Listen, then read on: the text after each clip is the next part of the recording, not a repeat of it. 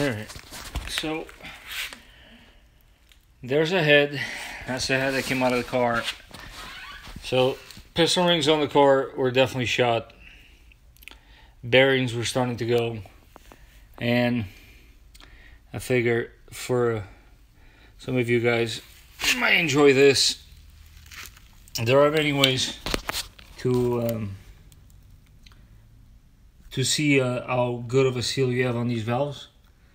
But I'm going to show you a very simple and not so messy way. You could always put oil or fuel on this and have it upside down and watch how long it takes to drip.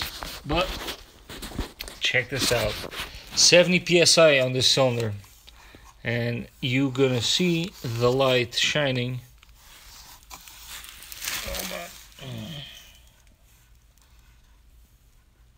Of course, this is not working out so well because I can't see, but I don't know if you can see the light. There you go. You're not supposed to see the light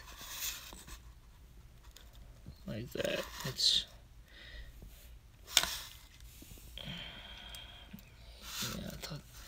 I thought this would be easier to show you guys, but clearly not.